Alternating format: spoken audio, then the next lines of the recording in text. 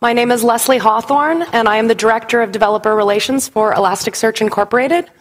And today we're going to talk about checking your privilege, specifically a how-to to do this very hard thing. For those in the audience who are not familiar with the term privilege, this is a concept that there are certain opportunities that we are able to access not by virtue of our hard work or our intelligence, but simply something that is innate about us, something that we did not choose, something that we were born with. So a brief example, as a heterosexual female, I can go out to dinner with my partner, we can hold hands, and we can give one another a kiss, and I need never have fear that someone will make noises of disgust about our relationship, nor do I have to be afraid that once we leave that restaurant, we may be physically assaulted because someone takes umbrage with our sexual orientation. And that simple fact is, in fact, one of privilege. So before getting started into the meat of our discussion and ways in which we can check our privilege, I think it's very important to talk to everyone in the audience today about why I'm actually here giving this talk. Throughout my career in the tech world, which is getting on to 15 years now, I've been equally obsessed with technology, from networking to search algorithms and analytics, as I have been in what I like to call the human element in development. What are the processes and what are the methodologies that allow us as human beings to come together, to work most effectively with one another, to be able to build useful and beautiful things that matter? And I also think that it's very important to be someone who brings this message to our community, because if you had asked me at the beginning of my career, and in fact, the first few years of my career in the technology industry, if we had a problem with people being marginalized, with people not having access to success in the technology industry, I would have told you no. I would have told you that technology and the world of open source is a meritocracy. It is a world in which we will be able to succeed purely on the basis of our merit, how hard we work, the quality of our ideas, our ability to execute. And through a great deal of learning, reading, my own lived experience, and sharing the lived experiences of others who are underrepresented in the technology world, I have come to realize that that is absolutely not the case. And if I, as someone directly impacted by marginalization in the technology industry, although potentially the least affected as a white, cisgendered woman, if I did not recognize the impact as someone who was experiencing it, I find it very difficult to ask those of us who have even more privilege than I do, in this case I would be referring to white men, to recognize their own privilege and to combat it. If I didn't see what was happening, it's very hard for me to ask you to realize what's going on around you without bringing you more information so that you can make better decisions. So, to lay the foundations for this talk, a few ground rules. First of all, these are my opinions, and these are my opinions alone. They are not the opinions of my employer, Elasticsearch Incorporated, though I am deeply grateful that they have sent me here to be with all of you today. These are not the opinions of anyone other than Leslie Hawthorn. I cannot speak for all women. I cannot speak for people of color. I cannot speak for people who are differently abled.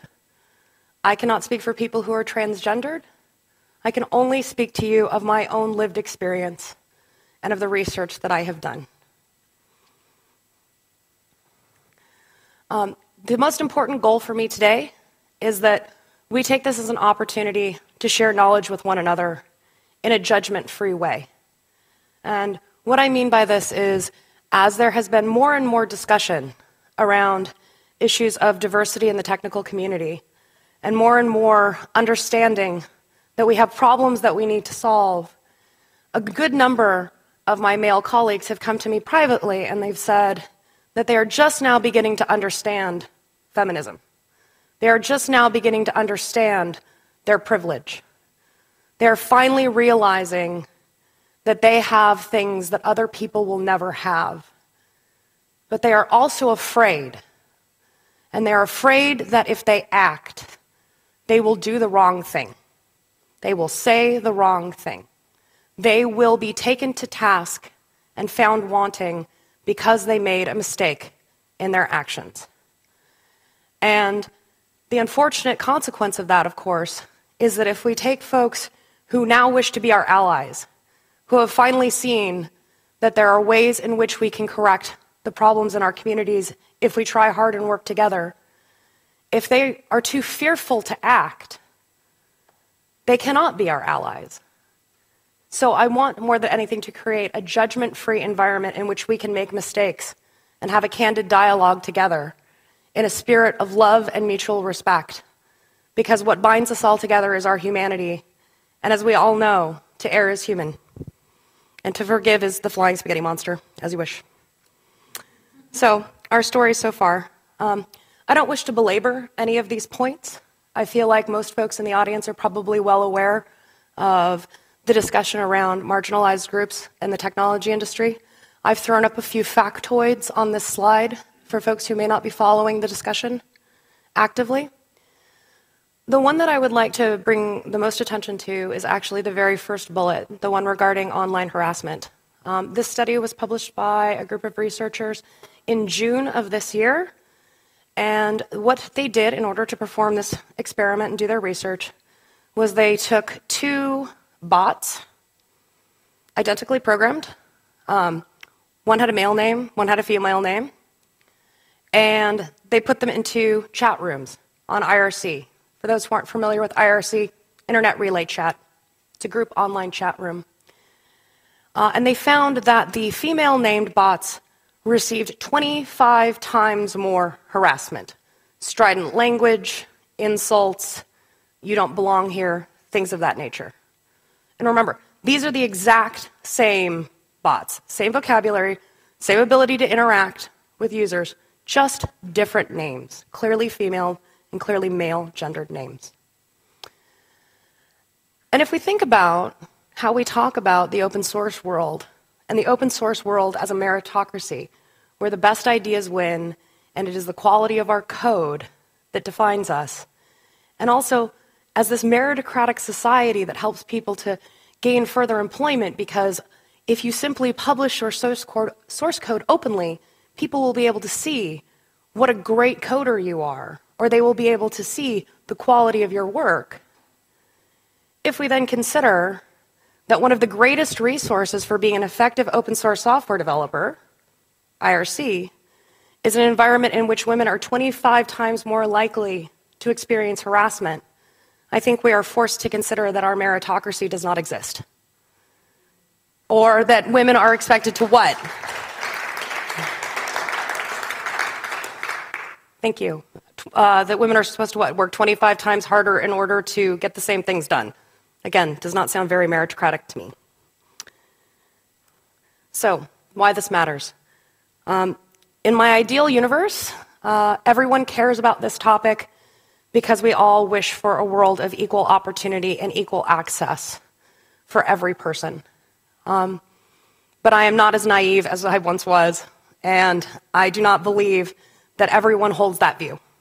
And certainly what I define as a just world with equal access and opportunity is not going to be the same for everyone. So instead of considering the idea simply of justice, I'll bring forth another mark of success, financial success. It has been widely shown in scientific literature that teams that are more diverse create better products, have more extensive customer bases, and that their customer bases are more diverse in terms of industry, meaning that in times of economic downturn, these businesses are likely to be more viable because of the diversity of their customer base.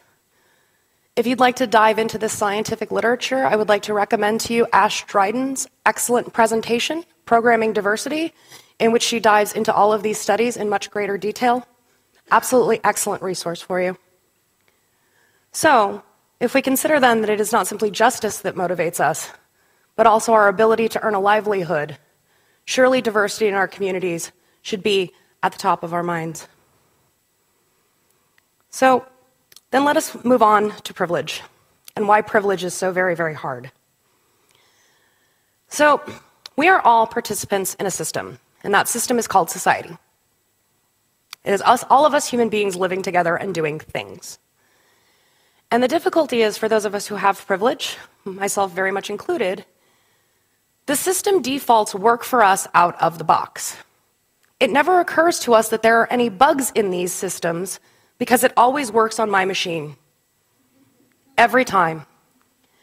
And I first learned about these toxic system defaults when I was very young. And it was when I learned about racism.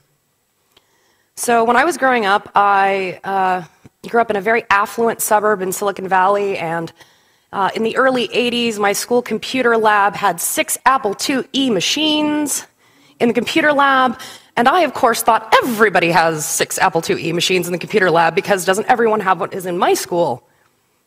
No, just so we know.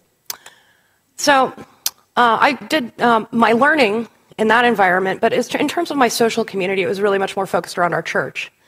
And whereas I went to school with a population that was exclusively white, in my church we had a great deal of racial diversity, economic diversity, etc. And my best friend when I was growing up, to use her own words, was a black girl. Her name was Adonis Williams. And she was a champion roller skater, gracious, incredibly, what's the word I'm looking for? It starts with a G. Graceful, thank you. Gracious and graceful. Wonderful human being.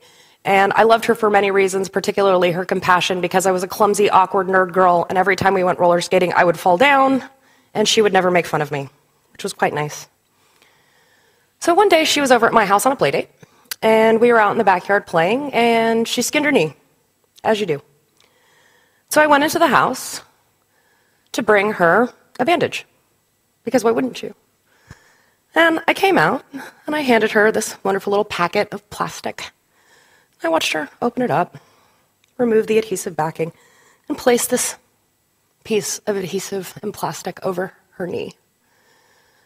And I didn't know what was wrong, but I knew something was really, really wrong. Like to the point where the hairs on the back of my neck were standing up. I knew I was seeing something that was violent, but I didn't know why. And I thought about it for a while, and then I went, aha, I have my answer. And I said, Adonis, I am so very sorry. I'm not being a good host. We don't have your Band-Aids. I'm going to go with my mother to the supermarket, and we will buy your Band-Aids so that the next time you come to play, we will have your Band-Aids so that you can be comfortable here. And that was when she looked at me, and she told me that they didn't make Band-Aids for her. And it would have never occurred to me that my flesh-colored Band-Aids were really colored for my flesh. But certainly my friend is a creature of flesh and blood as well. And this, my friends, is why privilege is so very hard. Because there are biases inherent in our system, and they are so difficult to see because they simply look like the backdrop of our lives.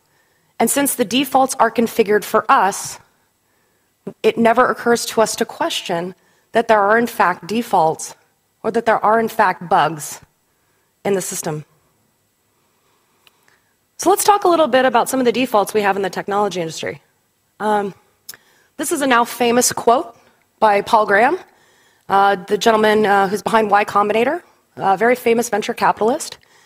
And when he was talking about the sort of person that he would invest in, this was his remark: I can be fooled by anyone who looks like Mark Zuckerberg. So let's unpack that a little bit. How does Mr. Zuckerberg look? Well, he's young, he's white, he likes to wear a hoodie. And now let us consider that if this is the profile in our minds of the person who is capable of being innovative, who is capable of making a product that will change the world, someone with whom we can be confident that our millions of dollars will lead to great return on investment, what does that mean about everyone who does not fit into this very narrow profile of a human being? People who are not young white men wearing hoodies cannot be innovative. They cannot build useful products. Surely this cannot be the case. And yet, because of coming to situations with these pre-existing notions, it becomes a self-fulfilling prophecy. Surely people who look like Mark Zuckerberg shall be successful because everyone who has been successfully funded has looked like Mark Zuckerberg. Needless to say, these defaults are highly problematic. Now, this is where we get into the very hard things. How many of you in the audience consider yourselves to be logical, rational human beings? Sometimes, excellent. I see many hands. Time to time, excellent. So, it doesn't exist. I like your theory and will subscribe to your newsletter. So, the difficulty is, as we are busy being people who love to think, right? We're geeks. We like to think. We like to puzzle through problems and really figure out what's going on and to get to the heart of the matter. We don't think of ourselves as the kinds of people who would behave in a manner that is exclusionary to other people, right? No one gets up in the morning and thinks, I am a racist. They get up in the morning and think, I am a good person and I am going to work very hard to be good to other people today. Or at least I would like to hope. If that's not how you wake up, that's cool, but maybe you want to go hang out in the hall. So, if you are in this boat of thinking that you are very logical and rational, I would like to bring to the fore a very poignant example.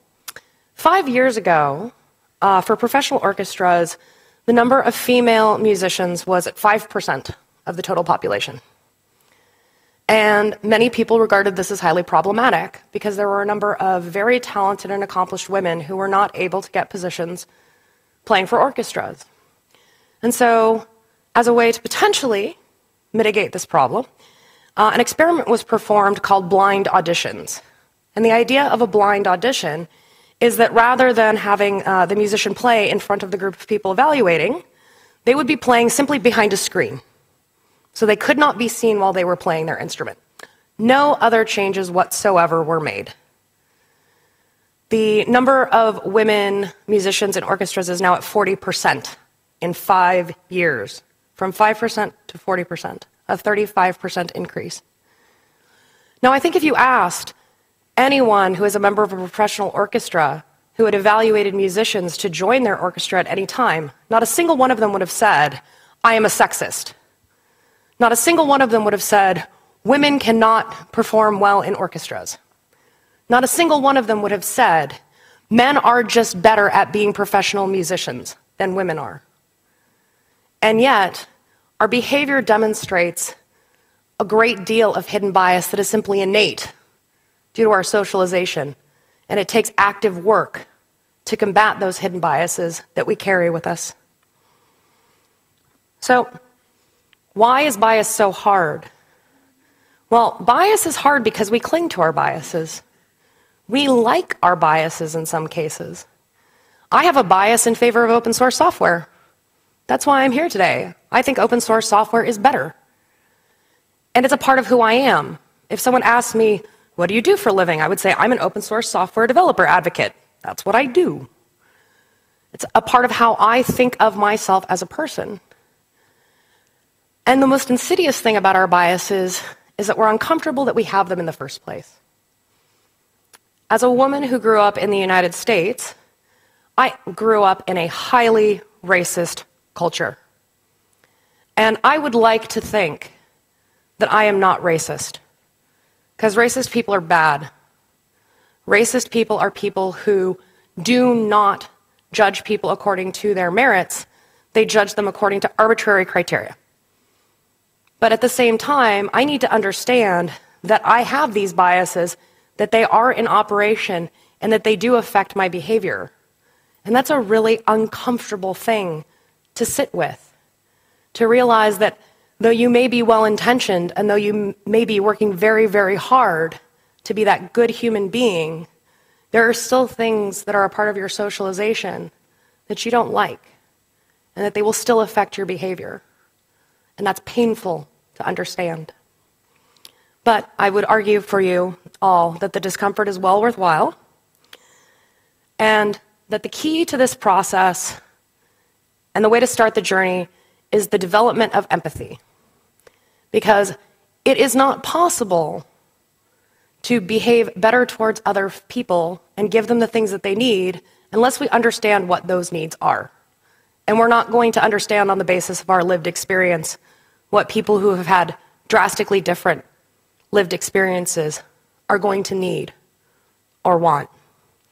So I'm going to propose to us 5 experiments that we can use to understand our own bias and check our own privilege, and then use the results of those experiments to become better collaborators, better communicators, and to just generally level up as human beings, while we are also helping to make folks who are marginalized and underrepresented in our communities feel more welcome and more safe being participants in our group dialogue. So, experiment number 1, change your speech. This is a deceptively difficult experiment. And the reason it is deceptively difficult is we come preloaded with any number of idiomatic phrases that we just don't think about. It's just what you say. And yet, these phrases carry all sorts of deeper meaning that is very difficult if you are not a member of that group. Here's a great one. This code is lame.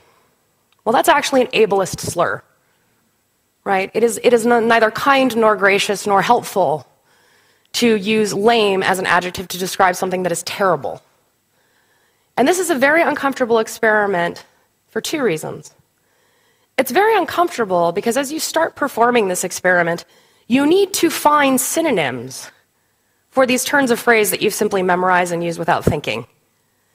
And when you find yourself thinking, oh, yes, I ought not to say that code is lame. I ought to say that code is terrible. And then to realize that your entire life you have effectively been saying that people with different physical abilities are terrible.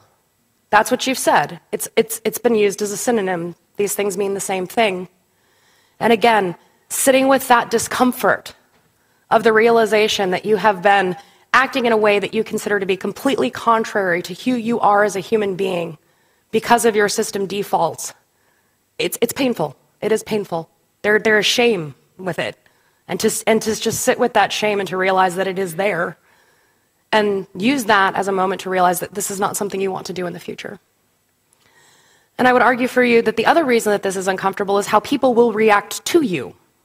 Because the people that you spend your time with are configured with these same defaults. And they'll remember that you used to say, "Hi guys," and now you say, "Hi humans, how are you? Carbon-based life forms who understand the English language as I'm speaking it to you right now." And they will react negatively. They will react negatively because their preconceived notions are also being challenged. Change is hard. Change causes discomfort.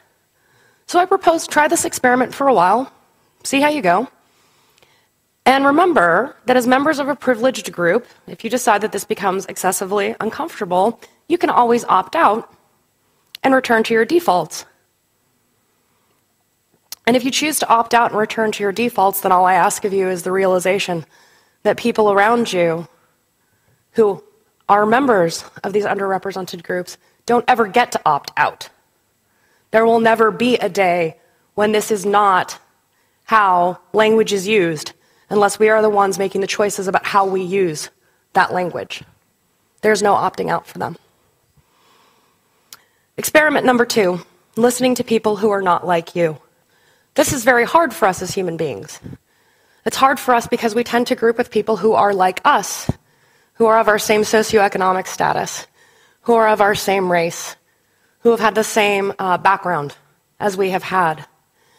And so that ability to gain empathy through other people's perspectives is very difficult, especially because, the easy answer would be, "Hello, nice person. I see that you are not like me, but we both like stuff. Perhaps you would like to be my friend." That is not going to go over well, and I do not recommend that. That is not a good experiment. A much more effective experiment is to use social media for this purpose. My favorite tool for this is Twitter. I follow any number of people who care about the same things that I do on Twitter who are not like me. Folks who are software developers, who are people of color, alternative agriculture experts who are transgendered, you name it. And I have found out so much more about the things that I love and that I thought I deeply understood simply through the lens of their lived experience and their perspective, and that has been invaluable to me. It has also helped me to increase my own empathy by understanding what their lived experience is like that is different than mine, and seeing my privilege in that difference. Experiment number 3, changing your online persona. This is very hard. The action itself is quite easy. I mean, go change your profile picture and go. And I'm bringing this to everyone here due to the work of a woman named Mikki Kendall. She is a feminist writer living in Chicago in the United States. And Miss Kendall wakes up every morning and says that her Twitter feed is filled with racial slurs, as she's an African-American woman, along with all sorts of other invective, hate speech, and things that really just ought not to be said. And one day she said she had grown so tired of it, she could no longer take it anymore. So she changed her Twitter avatar to be, if I remember correctly, the exact quote is, a white hipster bearded guy. And she said the reactions to her changed immediately. She said, no more racial slurs. No more people telling her that ideas were stupid. Her ideas weren't stupid, people simply didn't agree with her. No more nasty invective. Nobody saying terrible things to her because of the ideas that she expressed. And she said she changed her profile picture back to show that she was an African-American woman, and immediately the hatred began again. According to the results of Mickey's friends' experiments, who were not named, some white men who tried this experiment, they lasted 2 hours, with their profile picture being that of a black woman. And then they said they couldn't take it anymore and they needed to opt out of the experiment, and they wanted to know how she made it through every day. So I urge all of you to perform this experiment and just to see what the life is like and how different it is for people who, again, are not like you, and to use that as an opportunity to build empathy and to make yourself into a better ally. Being a good ally is challenging, but I call upon myself and everyone in the audience who occupies a position of privilege in our technical community to be that ally. Without allies, people who are members of underrepresented groups are not going to be able to succeed because we are the dominant group, and that means that we hold power. And people in power are those who are best poised to make positive change. And this, again, is a very uncomfortable process because people are not used to people speaking up for other people. It's not something that's typically done. There are any number of ways that you can do this, but for me, one of the most important ones is understanding the power dynamics in the room, especially during business meetings and discussions. So women will very frequently be interrupted while they are speaking, often by someone who's making a very similar point. There will be times where women will be in meetings and they will propose that we should implement process foo. And everyone thinks about it for a moment and decides that process foo is a really bad idea. And 2 minutes later, when a white cisgendered male brings up the fact that process foo would be great, suddenly everyone thinks it is the best idea in the history of time. As someone who has experienced that myself a number of times, even amongst folks who are, I would like to think of them as enlightened and loving, it's very frustrating, and it's hard because those moments of inspiration that you have, you learn to hide them because people will not take your idea seriously. So why would you share it, right? And in cases like this, what I've tried to do to recenter conversations would be something along the lines of, yes, Bob, I really appreciate that you think that process foo is a good idea. And, you know, as Jane proposed it initially, it sounds so great that there are so many of us in the room who think process foo is useful. How do we go ahead and move forward to implement process foo? And again, being able to gently correct behavior in a spirit of love and mutual respect is so vital. Because again, I think if we asked just about anybody if they meant to hurt someone, if their goal was to be malevolent, I think most of us would answer no. But again, to err is human. And experiment number 5, the hardest experiment of all, humility. Ask for help with this process and accept it humbly. You know, we will all make mistakes. We will all say the wrong thing. I will have those system defaults exit from my mouth, and then I won't even think about them because I'm tired or I'm in a rush or whatever. I am not at my best, but I want to be at my best. And this is very painful. I gave a talk similar to this at the O'Reilly Open Source Convention in June of last year and brought many of the messages to the audience that I'm bringing you here today. And then right after the talk that very evening, I was finally knocking back a few brews with some friends because talk's over.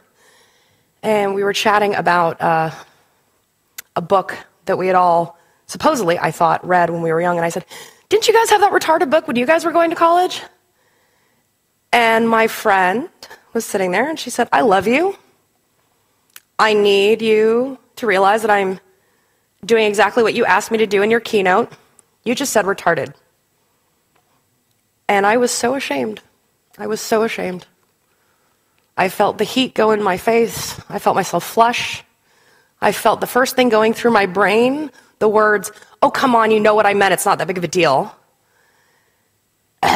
Wrong. And I also had to deal with the shame of the fact that I'd been sitting and standing in front of an audience of thousands of people all day saying, wouldn't it be great if we were all just nice to each other and spoke to each other appropriately, and we're all going to make mistakes, and I'm having trouble dealing with my own mistake in a enclosed company hours later. So my friends, this is the hardest experiment of all, to ask for help from those around you, to make sure that you are being the best person that you can be, and accepting that help humbly, and to use that to move forward in a more positive fashion. So, to conclude, a few tips for leveling up, ways to improve your communication with everyone. This is not just folks who are members of underrepresented groups, but I would argue that these are useful tips for dealing with any human being. Practice active listening. Active listening is the process of listening to what someone says to you and then mirroring it back to them. So, for example, I'm really happy today because it's sunny. And if I were practicing active listening, I would say, Leslie, it's really great for me to hear that you're having a good day because the weather is quite good, and what that tells me is that you are much more of a sunny day person than a rainy, overcast day person. So I've not only listened to what was being said, I've echoed it back to make sure that I have a solid understanding of what this person has just said to me, because human communication is fraught with peril. And I've also added some context. I have engaged with the information that I was given, right? I didn't just say, yes, it's sunny and you're happy. I'm able to tell from what you have said, because I've thought about it, that sunny weather makes you happier than overcast weather. Now, the value of active listening is not just in the process of bettering our communication by making sure we understand one another. The power of active listening to me is the forcing oneself to be present in the moment, right? Not just waiting for our turn to talk. And when we consider that one of the things that we have been most socialized to do is to ignore voices of those who are not members of the dominant group, forcing yourself to practice active listening is a radical act which centers you in the moment of that conversation and allows you to get past all of those inner neural wirings that tell you that you don't have to pay attention to what is being said to you right now, that these words are not words of value because of who is speaking them to you. Thank you. You guys are going to make me tear up. Tip number 2. This is my favorite advice to everyone. Ask more questions, make fewer assumptions. And what I mean by this is basically what I'm saying. I no longer embarrass myself by saying things like, oh, hi, John, how's your girlfriend? You're dating somebody now, right? Only to have John say, my husband and I are doing quite well, thank you very much. Or those moments when you hear that my husband and my boyfriend are doing quite well, thank you very much. And then you just have to go, oh yeah, my heteronormative paradigm is not a thing. So again, ask more questions, fewer assumptions. Don't assume that you already know the life story of whoever stands before you based on outward signifiers. Don't assume that these things are knowledge that you already have. Ask more questions, be delighted when you were already right, and be delighted when you find out things that you didn't know before, because you have gained more knowledge. Last but not least, measure your actions. If there's anything the quantified self movement has taught us, it is something that cannot be measured, cannot be changed, cannot be acted upon. So again, there are all of these negative behaviors that we've been socialized to perform. And if we're not aware of how often they're happening, we can't change them. So what I do is I actively try to understand how much time and space I'm taking up in a room and in meetings that I'm in. So how often am I speaking? How long do I hold the floor? How often do I interrupt other people? And am I interrupting people who are, am I interrupting other women? Am I interrupting the younger people in the room because I've decided that I am older and wiser and know more? Am I interrupting people in the room who are people of color because I've been socialized that their words have no value? And just do this in your next meeting where you have a more diverse group. Just one piece of paper, just make some hash marks, against some of these, and ask yourself how often this happens. And I guarantee you that you will be appalled. You will be appalled because you think that it happens, but it can't happen that often, and you will get to the end of a meeting and realize that the women in the room have been interrupted 47 times, which is really hard when there's 2 women in a group of 12 people. Very problematic. So that's all the information that I have to share with you folks today. We do have some time for questions, and I would also invite members of the audience who would like to share their tips for leveling up or grokking their own privilege to comment as well. This doesn't just have to be a question period. And thank you all for coming. I really appreciate you being here.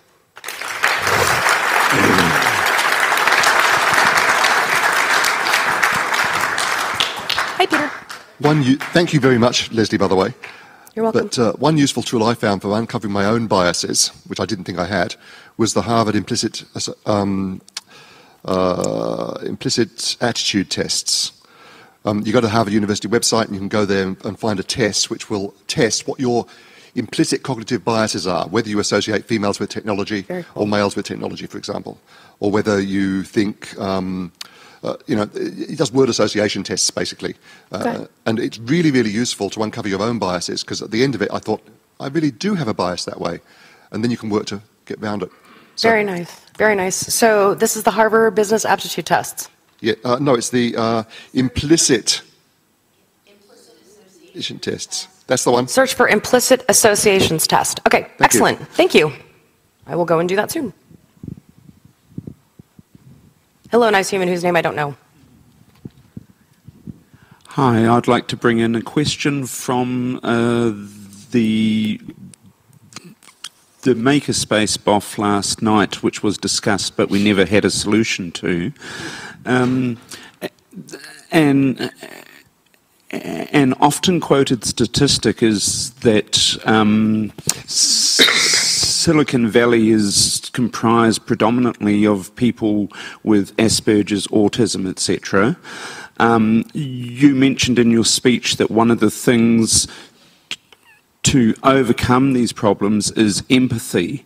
Now, empathy is a problem for people with these issues. How do we, also that social interaction is very often a problem for these people, and we do end up with socially inappropriate behaviour, which is part of the condition, yet we have to deal with these people a lot because they're very much involved in the open source and in technical fields. Mm-hmm. Mm-hmm. So that's an excellent question, thank you. So again, speaking only from my own experience and what has been successful for me, there are folks who are neuroatypical, and for them, empathy is definitely challenging, and that is absolutely understood.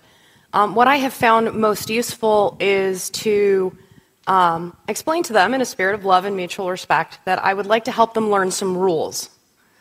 Because there are a great deal of things that do not register as signals for someone who is neuroatypical. So facial features or tone of voice modulations, like this simply does not register as a tone of distress or that there's a problem. In which case, at that point, if I see something that is a misstep, that's when I will say, I know you did not mean to do this, but you need to realize that standing this close to someone when you speak to them makes them very uncomfortable. People tend to like to have more personal space when they are speaking to you, and they can feel like your behavior is inappropriate or threatening. So, the best, here's your policy, 1, 2, 3 steps to someone. Give yourself a 3-step benchmark when you're having those kinds of dialogues. And there's any number of these kinds of little rules in the back pocket that you can whip out, because what I have noted is that frequently what I've heard is, it is not that I have intended to cause distress or harm, it's that I don't know the rules. Fair enough. Make those rules explicit. If you find that you make the rules explicit and someone continues to behave contrary to those stated goals, then that's problematic.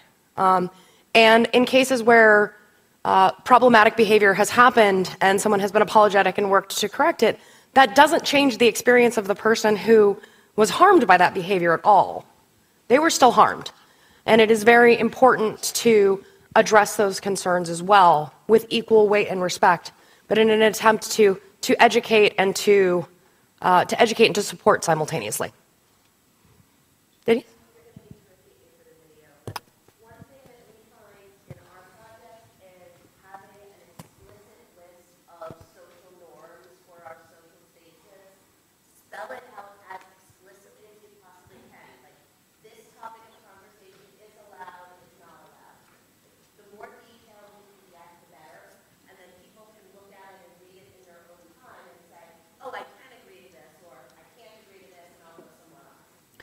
So to summarize for the cameras, Denise was just sharing that for the DreamWidth project, they have a very explicit list of rules and social norms so that people can at their leisure read through and understand, for example, a certain topic of conversation is not appropriate, or it's not appropriate in a particular context. And by making it explicit, people are able to then go through and understand that information and assimilate it in a way that makes sense for them. Is that an accurate? Excellent. Other humans. There's a Stuart. Hello, Stuart. Hello. I have a microphone. I'm very proud of you. It's an awesome thing. Yeah. I was wondering if you had any tips for coping with the urge to rage quit due to the fact that long-lasting fundamental change is painfully slow. Oh, wow.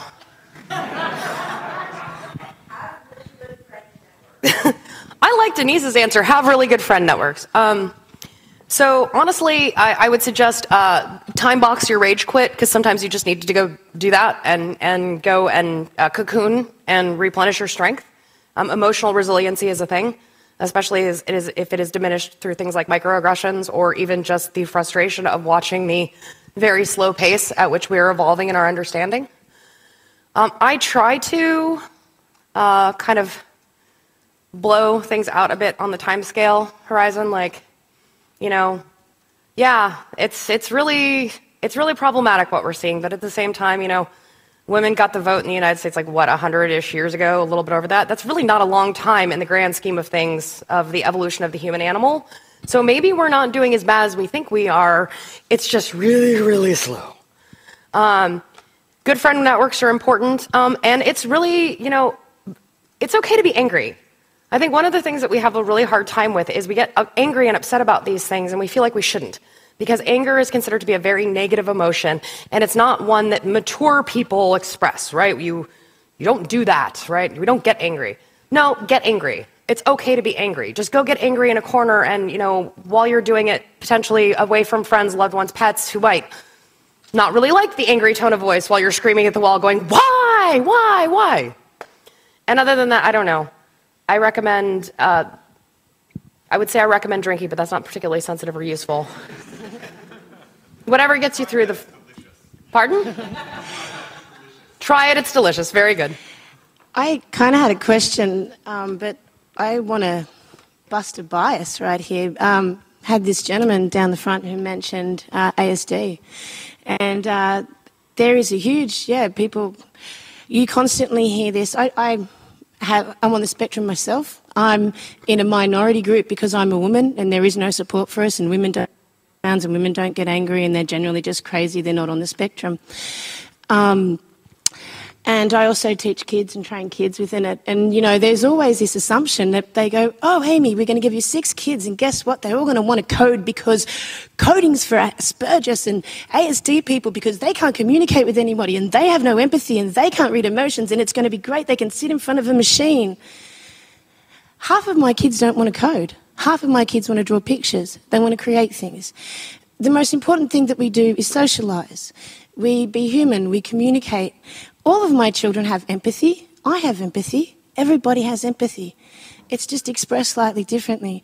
Unfortunately, because we have there has been some, I think, arrogant people who not necessarily are on the spectrum. Some of them are just bloody arrogant, but it seems to be this myth perpetrated that, oh, that's okay because he's just a male on the spectrum. You never hear, oh, they're just a female on the spectrum or anything like that. It's generally just that. And I think it's I think that's a myth and a problem that harms our industry. And I think it also stops us from moving to the next stages of diversity and evolution because we just keep putting people in boxes. And while we keep putting people in these boxes, then the ones that don't fit will just fall to the side and eventually leave or whatever.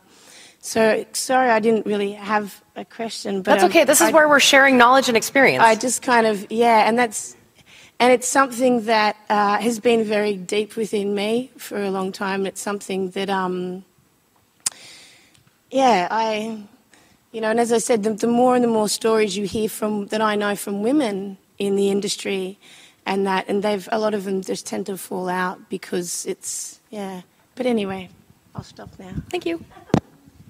Other humans? Oh, there's clapping now. Yay! Are we? We are done with the time. Okay, excellent. So the nice news is that there is totally afternoon tea right now, which is quite lovely. And my employer has bought ice cream, so yay! Let's go eat ice cream and keep talking. Woo! We have a gift from the team here. Thank you. Woo! I get presents.